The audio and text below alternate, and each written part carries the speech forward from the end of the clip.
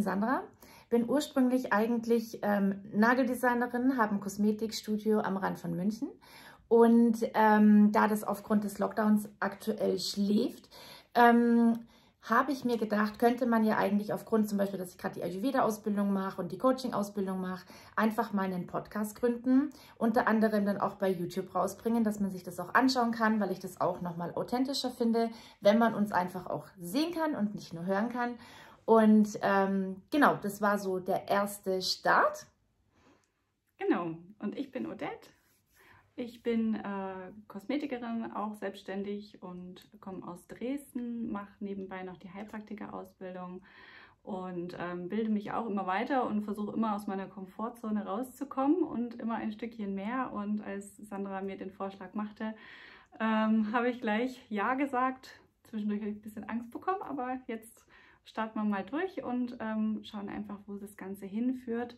Wir haben uns einfach gedacht, wir haben so viele Themen in unserem Leben selber schon bewältigen müssen, egal ob das Familiensachen sind oder was auch immer. Und wir wollen uns einfach zeigen und euch Mut machen, euch begleiten. Und das ist einfach unser großes Herzensanliegen. Genau, und ihr könnt euch ja vorstellen, also wenn man das versucht bildlich zu erklären, warum es überhaupt den Sinn des Lebens gibt. Jeder von uns bekommt zur Geburt praktisch ein Puzzle und keiner weiß, wie es aussieht. Jeder hat seinen Karton verloren und man muss es sich einfach selbst zusammenpuzzeln. Und man fängt in der Regel mit den Ecken an und Gesundheit, finde ich, steht an oberster Stelle, Familie, Job und was habe ich vergessen? Familie, Job, Freunde, unsere Freundschaft. Wie wichtig! Ja, finde ich sogar am allerwichtigsten, also nach Gesundheit, ja. Genau, und in die Mitte packen immer ganz viele den Partner, den würde ich einfach mal in Richtung Familie reinschieben. Ich finde generell Selbstliebe viel wichtiger. Viele sind mit sich überhaupt nicht im Reinen, bauen sich dadurch ein absolut unruhiges und überhaupt nicht passendes Puzzle, quetschen einfach immer irgendwelche Puzzleteile rein in ihr Leben, die überhaupt nicht reinpassen. Oder wie siehst du das? Ja, das stimmt. Also leider versuchen viele einfach beim Partner das Glück zu suchen, unbedingt mach mich glücklich und wir sprechen da auch selber aus Erfahrung, also wir sind ja auch nur Menschen und wollen euch einfach Mut machen und euch unsere Geschichten erzählen und an eurer Selbstliebe arbeiten und ja, alle Eckpfeiler des Lebens einfach mal beleuchten und in verschiedene Richtungen. Also zum Beispiel auch was das Thema Erziehung angeht, was wir so mit unseren Kindern durchhaben. Sandra hat 3 Kinder, ich habe 2 Kinder. Gesundheit ist ein großes Thema, wo wir auch jetzt schon im Blog angefangen haben, was drüber zu schreiben. Sandra eben auch in die Richtung Ayurveda und ich denke auch in meiner weiterführenden Ausbildung werden da auch nochmal ein paar Punkte dazukommen. Wir haben auch uns zur Aufgabe gemacht, alles Mögliche eigentlich reinzusetzen. Also alles, was wir so toll finden, werden wir euch irgendwie vorstellen. Ich habe jetzt schon mal angefangen, über 2 Kinderbücher zu schreiben und das ist auch ganz spannend, die Geschichte dahinter. Also ihr dürft euch auf jeden Fall freuen, was da noch alles so kommt. Genau, und im Blog geht es im Endeffekt auch genau um diese 4 Eckpfeiler. Also es ist, denke ich, für jeden was dabei. Es bedient sämtliche Themen. Wir beide haben eigentlich ein sehr bewegtes Leben, deswegen auch dieses SanOdi Moving, ja, das Leben ist nun mal Bewegung, es wird sich immer wieder was verändern, es bleibt nie stehen, also es wäre auch schlimm, weil Stillstand bedeutet definitiv Tod, also falls ihr denkt, was ich da unten immer mache, das ist Charlie. Genau, und deswegen ist es mir einfach so unglaublich wichtig. Ich bin zum Beispiel eine Persönlichkeit, mich kannst du so leicht nicht umhauen und es waren schon unglaublich viele Situationen in meinem Leben und ich glaube, ich könnte Bücher schreiben, habe es mir aber immer zur Aufgabe gemacht, also ich halte mich selber nur 3 Tage schlecht gelaunt aus, ja, also das ist auch was, ich kann das einfach nicht. Ich muss dann schauen, was kann ich verändern, was kann ich positiv in meinem Kopf verändern und man kann übrigens alle Situationen im Leben positiv verändern. Ja. Und ich sehe Fehler nie als Fehler, ja, ich sehe sie eher wie Treppenstufen, sie bringen dich immer näher ans Ziel, ja, ohne Fehler lernst du nicht und sie gehören einfach definitiv zum Leben dazu. Und das ist auch ein riesengroßer Aspekt, wieso wir diesen Podcast jetzt auch machen, weil ich war zum Beispiel bis 30 definitiv immer ein Mensch, der sich zurückgezogen hat, eher immer im Hintergrund war. Auch wenn ich sogar mein Studio damals eröffnet habe, habe ich sogar damals Odette immer vorgeschoben. Ja, weißt du noch, bei der Neueröffnung, also jeder hat gedacht, sie ist die Chefin, weil ich das einfach nicht kann. Ich finde es auch ganz toll, wenn jeder Freude hat und wenn ich jedem was geben kann. Und bin gar nicht so noch nie auf mich gepolt gewesen. Also ich glaube, also noch nie. Und das ist auch ein riesengroßes Thema, eben sich dieses zeigen können, weil ich das definitiv nie konnte. Ich war eher immer leise, sehr leise, habe eher viel genuschelt auch in der Kindheit. Ich habe mich nicht getraut. Ich wollte einfach am besten gar nicht gesehen werden. Wie war das bei dir? Ich eigentlich auch.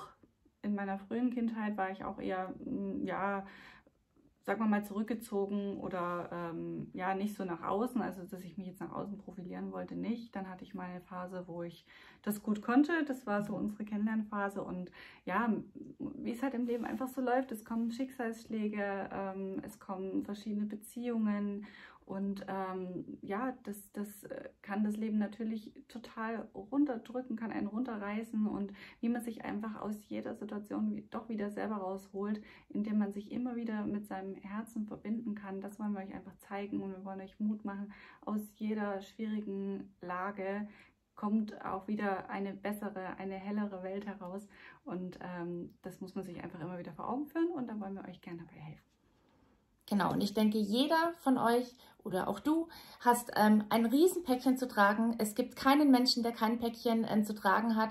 Und ich höre ganz, ganz oft den Satz, ich kann das nicht mehr tragen. Doch kannst du, weil du bist immer noch hier. Ja? Also es fällt keiner, egal welches Problem es ist, einfach tot um. Und man kann nur einfach ins Herz gehen und gucken, wie ich was verändern kann, damit es mir selber besser geht. Ja?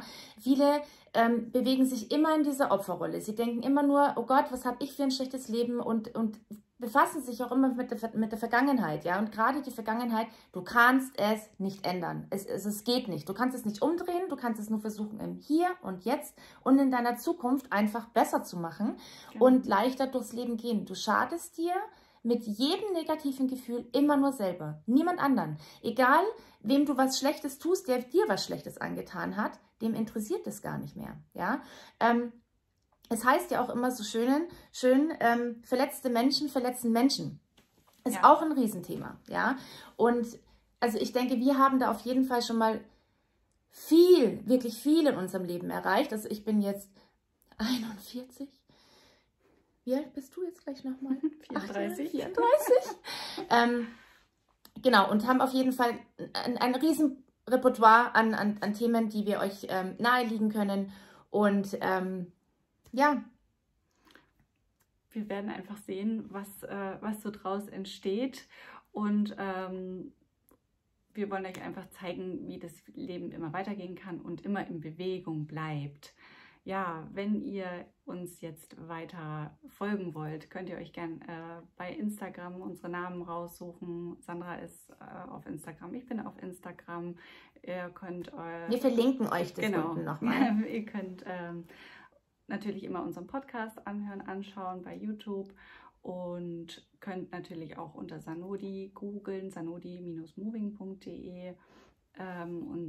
Unseren Blog immer lesen. Wir werden den schön füllen und ich denke, es ist für jeden was dabei, oder? Auf jeden Fall, auf jeden Fall. Auch die Podcast-Folge, die nächste wird dann sein über unsere Freundschaft, wie die überhaupt entstanden ist. Auch die war nicht einfach. Ich würde auch von der Skala der Emotionen, die hat sich definitiv etwas sehr weit unten bewegt, ist jetzt aber ganz oben und genau, das wird das nächste Podcast-Thema sein und unser Plan ist auf jeden Fall, ihn jeden Montag für euch rauszubringen, dass ihr auch damit rechnen könnt und euch einfach darauf vorbereiten könnt und vor allem auch freuen könnt und dass die Regelmäßigkeit da ist und dass ihr euch auf uns verlassen könnt. Wenn ihr Probleme habt, ihr dürft uns jederzeit anschreiben.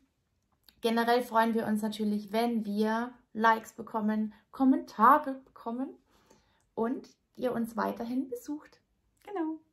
Vielen Dank. Wenn euch unsere erste Folge gefallen hat, freuen wir uns natürlich sehr, wenn ihr uns einen Kommentar hinterlasst oder ein Like gebt. Wir wissen sehr wohl, dass der nicht perfekt ist, aber wir haben gesagt, wir gehen einfach los. Ja? Wir haben noch kein Mikro, wissen wir alles, auch der Ton. Also liebe Profis, verschont uns. Ja? Wissen wir alles selber? Es geht auch im Leben nicht immer darum, perfekt zu sein. Was heißt schon perfekt? Hat das irgendjemand mal definiert? Ich glaube nicht. Ich denke, jeder ist so perfekt, wie er eben ist. Und wenn man sich weiterentwickelt, und das tun wir jetzt auch, es wird, denke ich, immer besser. Wir starten jetzt einfach mal los und freuen uns natürlich auf jede Woche mit euch und freuen uns auf dich und freuen uns auf deine Fragen und auf die Hilfestellung, die wir euch geben können. Und ja. Genau. Und da es ja heute Montag ist, wünschen wir euch auf jeden Fall einen genialen Start in die Woche. Nehmt alles positiv mit, egal was passiert. Und lasst es euch gut gehen. Und dann hören wir uns hoffentlich bald in der zweiten Folge. Bis dann. Ciao. Tschüss.